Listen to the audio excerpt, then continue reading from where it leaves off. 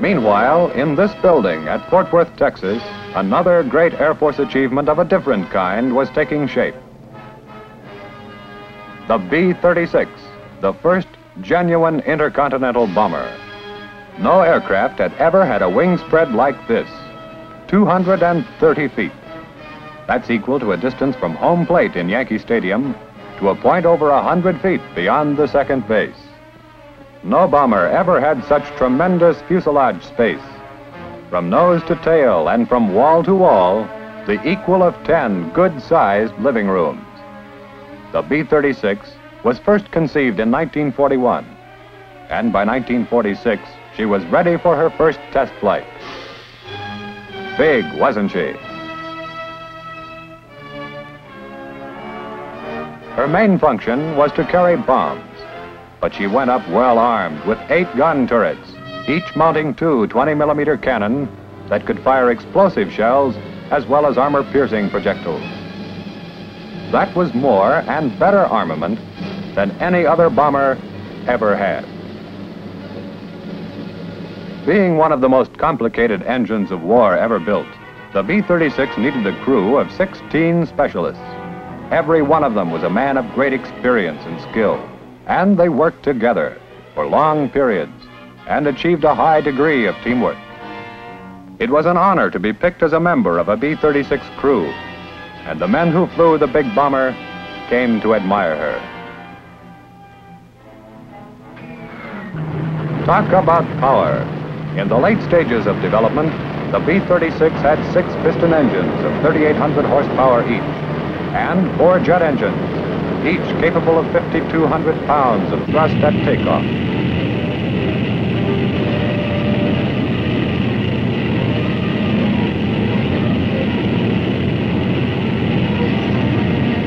The big bomber had a much greater carrying capacity than any other aircraft so far produced. There was room in the 4 big bomb bays for 100 500-pound bombs, or when tremendously big ones were needed, the cargo could be 2 bombs, each weighing 21 tons.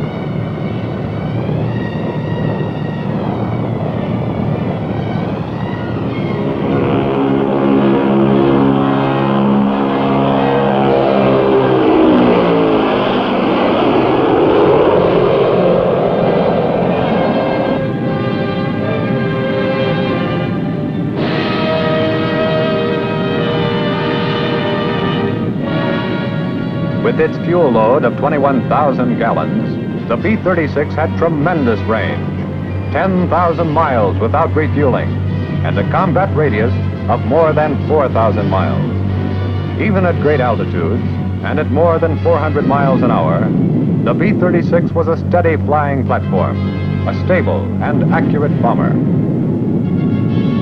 Over the target.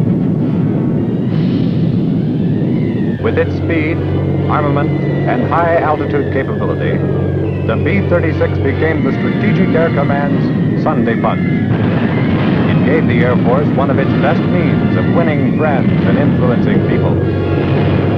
Largely because of this aircraft, the Strategic Air Command was the first military organization in history that could assault the heart of a remote enemy country from stateside bases within hours after the outbreak of a war.